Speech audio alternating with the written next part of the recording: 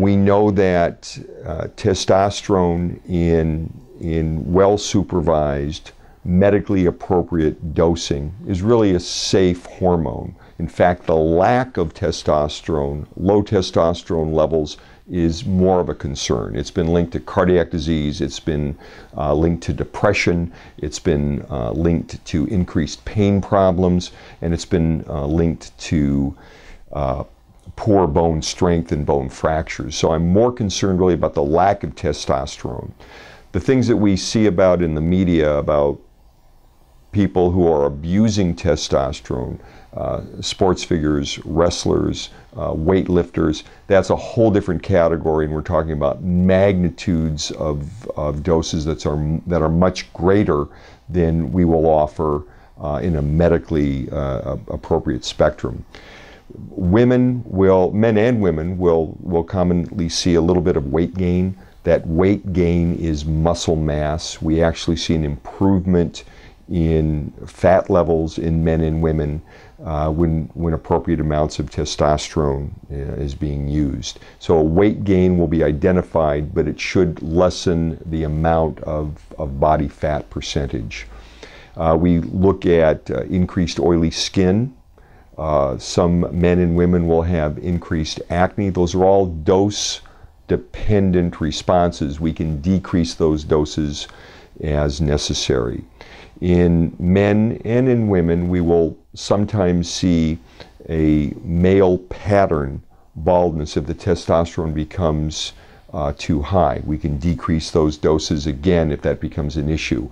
In men who have a characteristic thinning of the hair on top and receding of the hairline along the forehead, that's usually seen as a testosterone level that might be inappropriately high. We'll see engorgement of the penis, and we'll see engorgement of the clitoris as well. That's a positive response. If the engorgement becomes too significant or becomes too persistent, that is an issue and that is a concern, and that's why we monitor these levels very, very aggressively. Laboratory values and physical exam needs to be offered frequently. I worry about something called polycythemia vera, which is a thickening of the blood, increasing hemoglobin. Testosterone, again, is a bodybuilding hormone. It increases protein mass. It can increase blood flow, not blood flow, but it can increase levels of the hematocrit and hemoglobin. If the blood becomes too thick, that's problematic and a dangerous situation. Again, that needs to be monitored. The biggest concern, and there's a lot of disinformation regarding prostate health, prostate cancer, and the use of testosterone. 10, 15, 20 years ago, prostate cancer patients were kept away from testosterone.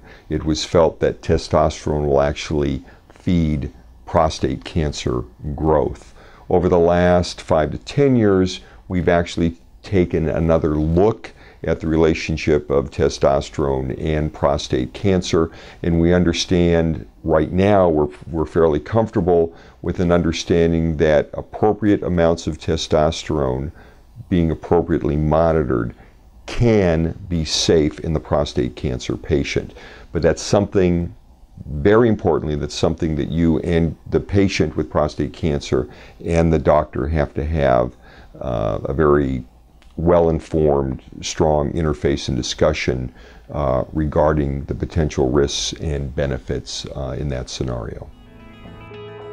The Department of Sexual Health is a unique facility dedicated to evaluating and treating both men and women for sexual dysfunction.